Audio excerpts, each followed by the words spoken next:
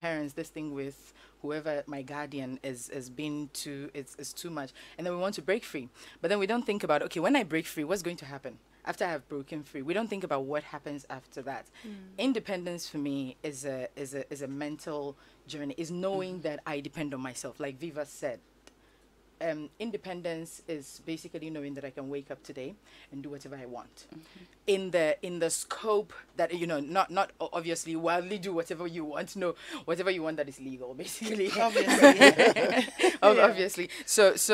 Independence for a lot of people, yes, is being able to do whatever they want. But I have always been someone who's very responsible, who knows what my responsibilities should be, and I know that independence comes with a mountain of responsibility.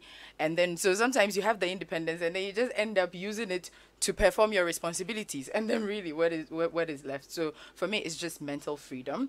There were times when I was in situations where I felt like I was in jail.